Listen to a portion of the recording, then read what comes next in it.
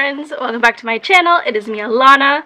For this video, I have a birthday book haul for you.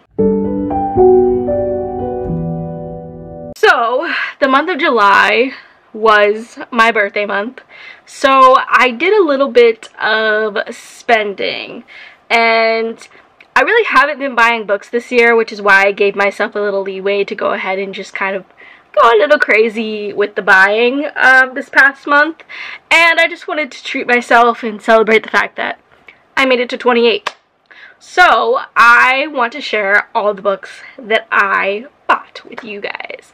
So most of these are from like people recommendation videos or like friends, so bear with me. So first things first, I did receive some gifts from one of my friends. Robin from Robin Reads sent me 3 books, which I am so grateful for her doing that because I love her. And so the first book she sent me was A Sign of Affection by Sue Morishita, volume 7.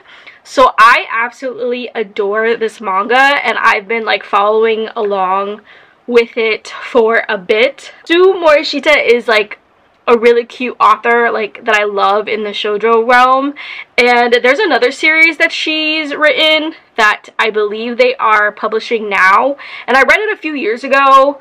Don't ask me how I read it, but I did it and I loved it so much, so I'm glad that she's getting more recognition, I guess, because I think she writes cute stories and I think she writes cute characters.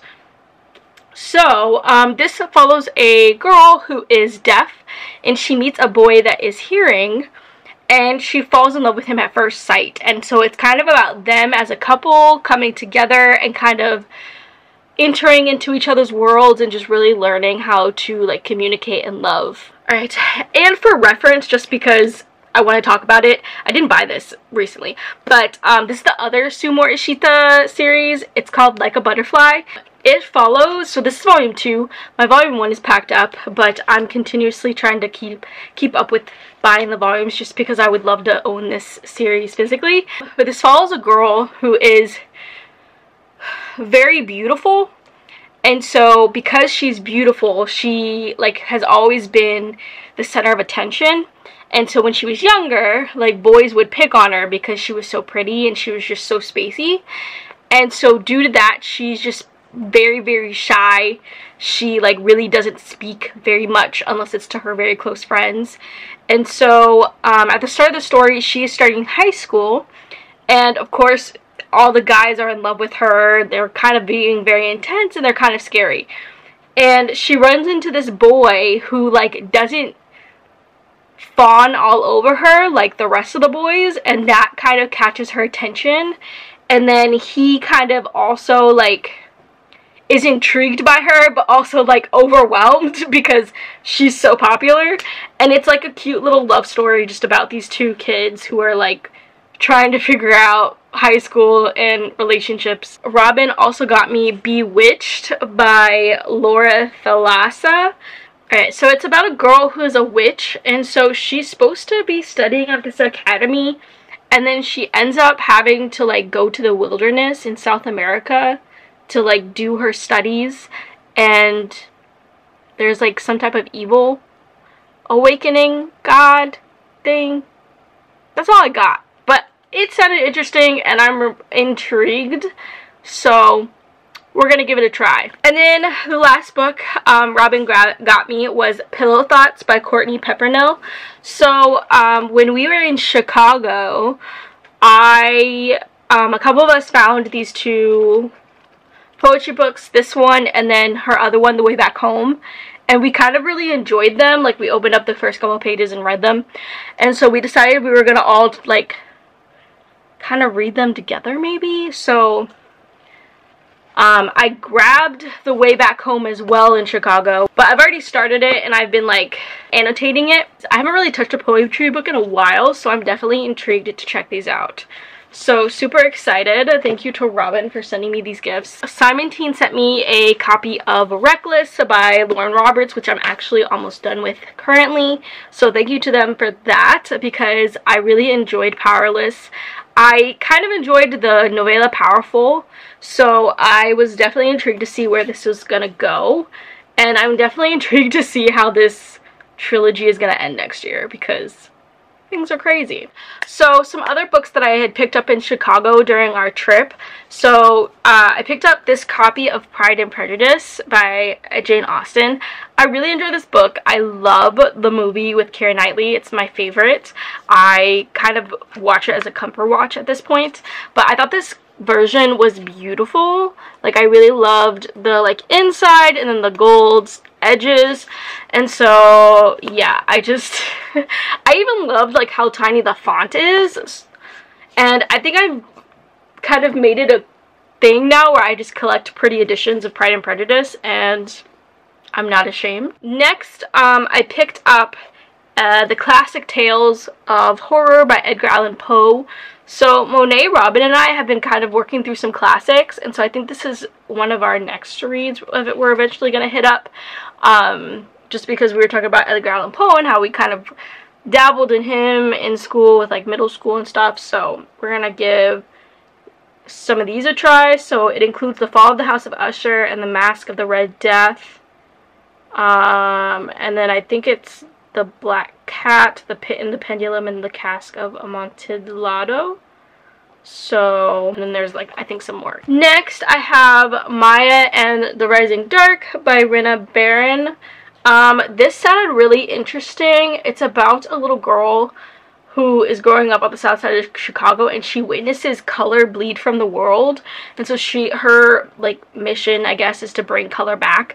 I thought this was super interesting and like cute sounding, so I snagged it when we went to one of the bookstores in the city. And then the last book I snagged in Chicago was Winterborn: Home for Vengeance and Valor by Allie Carter. I believe this is about a girl who is sent to a orphanage, or like, it sounds like it's kind of like a finishing school slash orphanage, and she's trying to figure out where her mother is, from what it sounds like.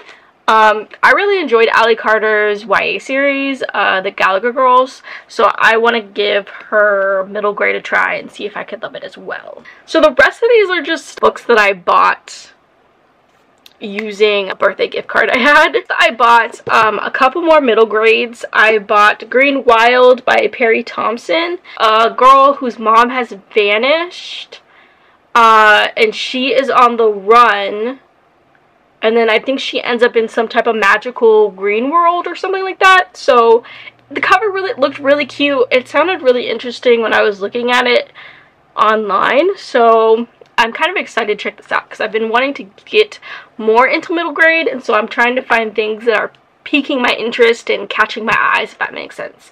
The next book I grabbed was The House at the Edge of Magic by Amy Sparks, about an orphan who discovers like a mysterious magical house. Next, I bought The Dangerous Ones by Lauren Blackwood. This one is about like the Civil War. It's black, and it's taking the place during the time of the Civil War, but there are vampires. I think I was intrigued by the vampire aspect, which is why I got it. So the next couple of books are books that I saw on Stephanie Bookish's channel in like some of her reading vlogs, and the way she described them sounded really, really interesting to me, so that's why I picked them up. So the first one I have here is Blood and Steel by Helen Schurer. So it's about this girl whose death has been foretold, and so then she makes it her mission to become a warrior in her society, but the thing is, women are forbidden from like becoming warriors and wielding weapons and stuff. I was definitely intrigued by the like death being foretold, but I also love stories where the woman becomes like the warrior, so I'm hoping this is good. Then I got Reign of Shadows and Endings by Melissa K. Rorick. I believe this is about a world where the gods are like gone, and so there are favored children who choose like fae to become their servants, and a girl gets chosen. Alright, and then next I have Spark of the Everflame by Penn Cole. I already read this. I loved it. It was so good to me. It follows this girl who, they live in this world where they have the Descended, and they're like powerful people, like people with powers, and then like the non-Descended are the ones who don't have powers. And so the Descended are the like higher class ones that are kept within the kingdom, and then the everybody else just like lives outside of like the kingdom, outside the gates and stuff. And so this girl, she like is different, but she doesn't know how she's different, or at least she ignores the probability of why she's different. And her mom disappears, so she has to take her mom's place as like the palace healer. And so she starts to get intertwined more with the Descended and starts to really learn about them and like their abilities and stuff. And so you're trying to figure out like what happened to her mom, but then also like why she's different and why the Descended seems so familiar to her. I ate it up. It's so good. I loved it. Next, this was a Monet recommendation, All About Love by Bell Hooks. I don't even know. I'm not even going to describe this because I don't know. I know it's like her talking about love and relationships, but I don't know all the details. But I just know Monet said it was good, and so I bought it. Alright, next, I picked this up at Target because I saw it and I was like, I gotta get it. But I got the paperback edition of Glow by Raven Kennedy. I'm trying to get the paperback editions of these books, so when I saw it, I picked it up. I've already read this. I love the series so much, so there we are. Alright, and the last two books, so we're finally done. So the last two books I grabbed, so I know Spark of the Everflame picked up, and so the last book, unfortunately, I was so excited because we started the series and I was like, ooh, the last book comes out at the end of July, so I'm gonna be able to just like speed read through and be done. Joke's on me, because I don't know why I ever think the world is gonna work with me like that. But the last book got pushed back because of whatever reason, which I hate when publishers, like I love when indie books get picked up by publishers, but I hate when they do it in the middle of the series, because then that means the next book is always going to be pushed back, and it's really, really annoying when that happens, because like at this point I built it up and I'm like, I've set the date that it's supposed to come out in my head, and now you pushed it back, and now I'm frustrated because I gotta wait longer because of all the re-releases that gotta happen. It got picked up, and so the other two books in the series are like getting re-released, and so I went ahead and I just bought the next two paperback editions. I even got the audios because I was like, I really don't want to wait for these books to come out again. I know it's not going to be that much longer. I think they'll come out like by the end of the year, but I still don't want to wait. I want to be able to just read them when I'm ready. So I snagged these. I snagged Glow of the Everflame and then Heat of the Everflame as well, in hopes that I will hopefully be ready for the last book when it comes out. But can we talk about how massive these books are? Okay, like this is the first one, and then the second one, which, okay, to be expected, it's the second one. It's going to be a little chunkier. But can we talk about the third one? Like, why is it this big?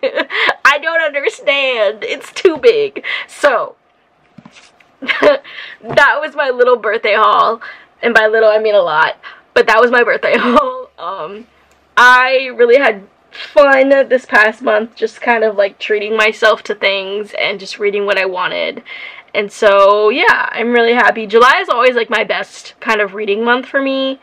And just like, I think my best month of just living. So, love that. Thank you guys so much for watching. If you watched this far, let me know what you think of any of the books that I've shown you. If you like any of them, if you think I'll like any of them, leave all that in the comment section. If you're not good at commenting, leave me an emoji. Leave me a summer emoji, anyone that makes you think of summer. And if you want to keep seeing more videos from me, please hit the subscribe button. You are awesome flowers in a world full of weeds.